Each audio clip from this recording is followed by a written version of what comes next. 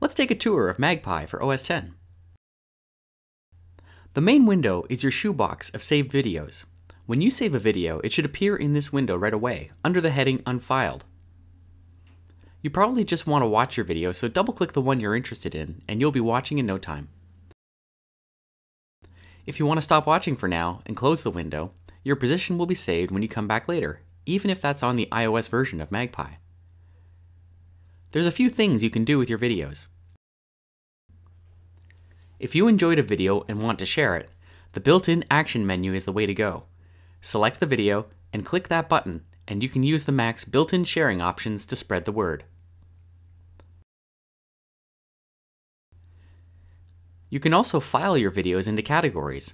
Select a video, then hit the Info button to view video data, including the category picker. You can easily create a new category by typing in a name and hitting Add.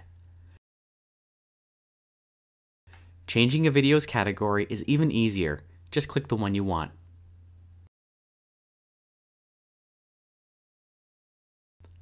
When you're done with a video, you can delete it by clicking the trash button. No muss, no fuss.